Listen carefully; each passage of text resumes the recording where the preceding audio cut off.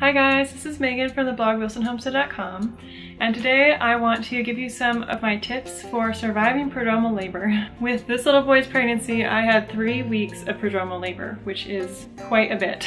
And so I've learned quite a few tips and tools along the way to make it a bit easier and to not go absolutely crazy and to get some rest. And so I hope these tips are helpful for you guys as well, and let's get right into this.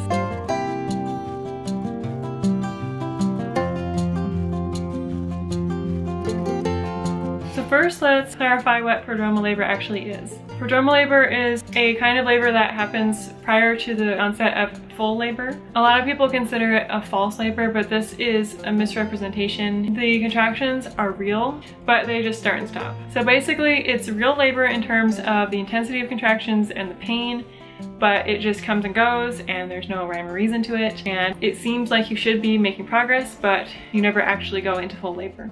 Sometimes prodromal labor can start and stop at the same time of day, which it did for me. It would start in the morning as soon as I got up, it would last all day, and then it would stop about an hour after I went to bed for the night, and that's a pretty extreme case. Normally it wouldn't last for that long, like 3 whole weeks. Some people can have it just for like an hour a day and it only lasts for a few days before they go into real labor. But for me, I had it every single day, all day for 3 weeks, which was pretty frustrating.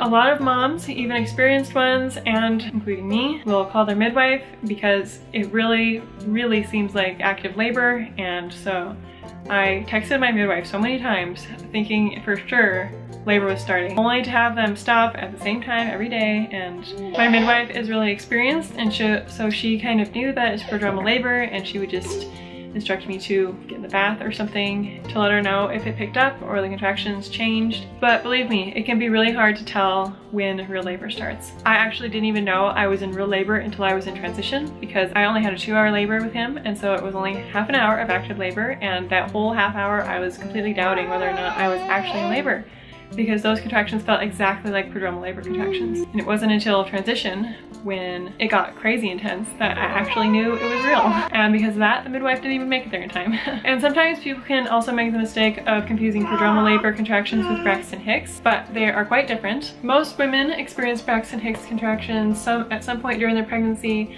I tend to get them starting at 20 weeks and all the way through to the end of my pregnancy. But these contractions are just a tightening of the stomach. Your stomach will get really rock hard, and it feels a lot different than a real contraction. But they rarely last for long periods of time, and they don't increase in intensity, and the spacing in between them can be really irregular. And it's also possible to stop Braxton Hicks contractions if you get something to drink, or you eat, or you change your position, or you lay down. If you just do something different, it's possible to stop the Braxton Hicks, where you can't really stop prodromal labor by doing some of those things. Prodromal labor can be like getting you somewhere. It can make quite a bit of progress in dilating you, which I'm pretty convinced that's why I had such a fast labor with Dimmy, is because I had 3 weeks of those prodromal labor contractions, and I'm sure that it dilated my cervix quite a bit. Second labors typically are faster, but 2 hours is pretty crazy. So it can be your body's way of preparing you for real labor.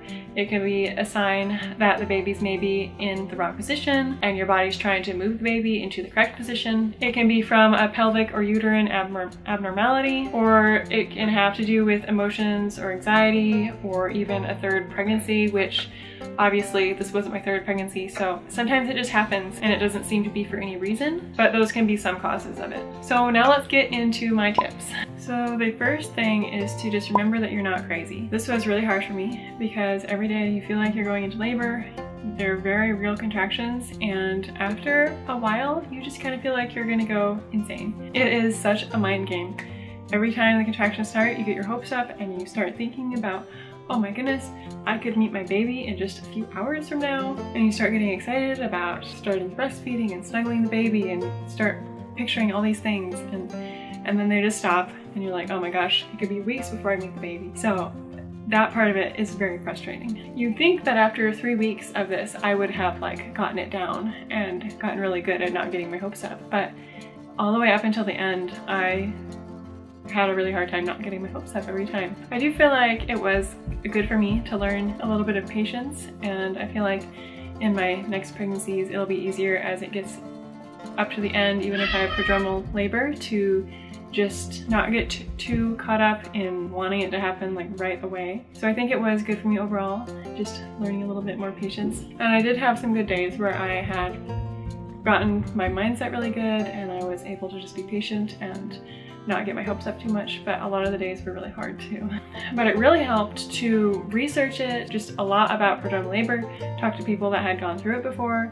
Just knowing that I wasn't the only one who felt this way just really helped me feel better about it. Just remember, you aren't crazy. The contractions are real and can be painful, and they will eventually lead to you having your baby in your arms. My next tip is to embrace the contractions. This was such a helpful thing for me. Every time I would get a contraction, whether or not it was painful, I would just, instead of thinking, oh my gosh, this hurts so much, I wish I wasn't having all these contractions and having negative thoughts about it, I would just think like, bring it on, or yes, like just hoping for it to get more intense, and just like, you know, just like embracing every contraction and just changing my mindset about each one. Mindset plays a huge role even in labor, just changing your thoughts from negative, like, oh my gosh, this hurts so much, I just want it to end, to yes, I want this to happen, I want this to get more intense. It totally changes how you feel pain. It can totally turn it from actually painful to a lot more manageable, because then you are just allowing your body to fully work and do its thing instead of kind of getting in its way by being afraid.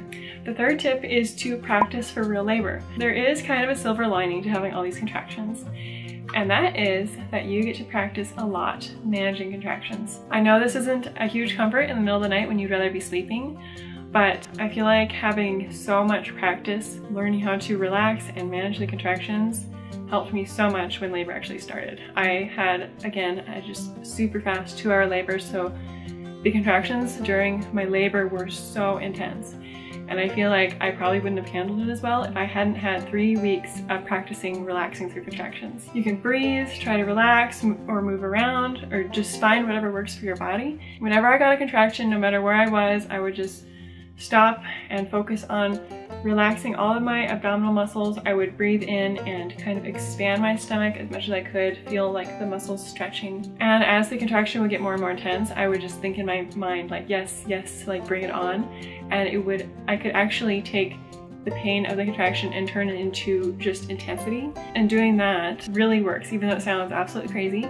You can actually change the feeling of pain in your mind into intensity instead of pain. The next tip is to do a lot of yoga and stretching. Since prodromal labor might possibly be caused by a baby being in not a super optimal position, doing some pregnancy safe yoga poses and some different stretches can actually help move baby, and that can actually help get labor started for real. So it can either calm down these early contractions, or it can help speed them up and turn it into real labor by getting baby to move their position. Spinning Babies has a lot of good articles and tips on different things you can do to move the baby, and I'll link them down below. I'll also link some different pregnancy safe yoga videos and different things that I use during pregnancy. I am a huge fan of yoga in general anyway, not like all the clear your mind stuff, but just the actual poses, just because they make my body feel really good. My hips are super tight in general, so I did a lot of different poses and stretches at the end of pregnancy to try to loosen my hips up. And even if it doesn't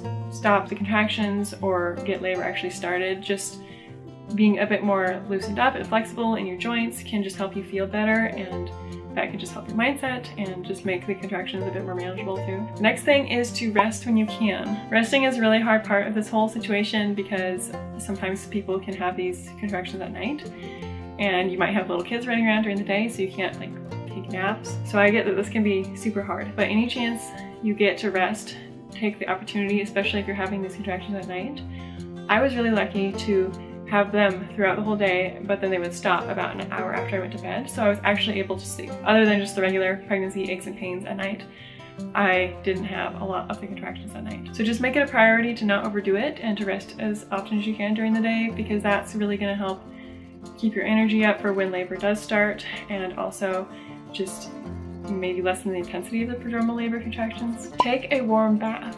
This can really take the edge off of these contractions and just help you really relax. They will loosen up all your sore and tight muscles, and I personally love baths when I'm pregnant. I'm not a huge fan of baths any other time, I like showers when I'm not pregnant, but when I get about to the 2nd trimester and definitely when I get to the 3rd trimester, I love taking warm baths. I love making a bath salt with some Epsom salts and pink Himalayan salt and some essential oils and adding it to the bath. That just really makes it extra special. I will link my bath salts video down below for you guys. Plus, if these are just Braxton Hicks contractions, a bath can actually help them stop. Stay hydrated and nourished. Often after having prodromal labor, women can have really short labors like I did.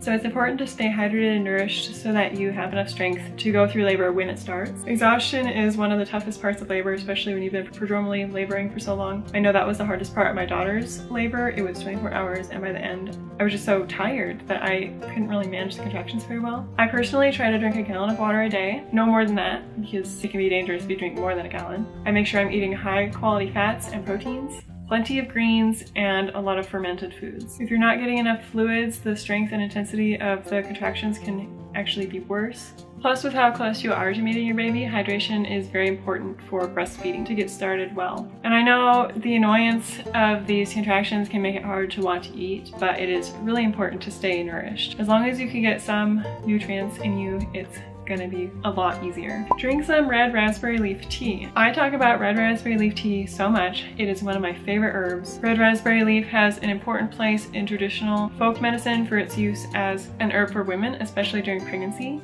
I take it throughout my 2nd and 3rd trimesters just to prepare my uterus for labor, and I also take it afterwards to help with recovery, and I take it on my periods to help ease menstrual cramps. Herbalists have found that red raspberry leaf acts as a uterine tonic and can actually prepare your body for birth and shorten your labors. So it can strengthen the uterus and actually make contractions more effective, which can help bring your baby to you sooner. I have a whole video dedicated to my pregnancy tea where I go a lot more into detail about why the red raspberry leaf herb is so great for women's health, and I will link that below as well. The next tip is to feel free to check with your midwife or your doctor if you're using a doctor. I felt embarrassed to keep bothering my midwife to just ask her opinion on if she thought labor was starting, and this is really what they're there for, is to help reassure you and to help you through this. I felt like I should maybe have this figured out since it's not my first pregnancy, but honestly that's what they're there for. Each pregnancy is so different and can be so reassuring to check with your midwife and just make sure that this is normal and that you have nothing to worry about, or that you should just keep waiting. Or she had a lot of good ideas for me. She would mainly advise me to take a warm bath and eat something and drink something, and that was just super helpful. So let's talk a little bit now about why I think prodromal labor can actually be a good thing. And although these contractions can seem totally pointless and frustrating, so many women who have prodromal labor have such faster labors. And I know that my son Demi's labor was a dream. Even though the contractions were really intense because it was so fast, I really enjoyed his labor. Prodromal labor certainly doesn't guarantee a shorter labor, but it certainly helps. And my last tip for you guys is just try to focus on the fact that even if you aren't in active labor yet, the contractions are preparing your body and might make things easier and faster when real labor starts. And so those are all my tips for prodromal labor. I hope this was super helpful for you guys, and if you have any other questions about it or anything else pregnancy or birth related, please feel free to ask me down in the comments below. I am absolutely obsessed with everything that has to do with pregnancy and birth and motherhood. So thank you for watching this video, and I will see you in my next one. Bye!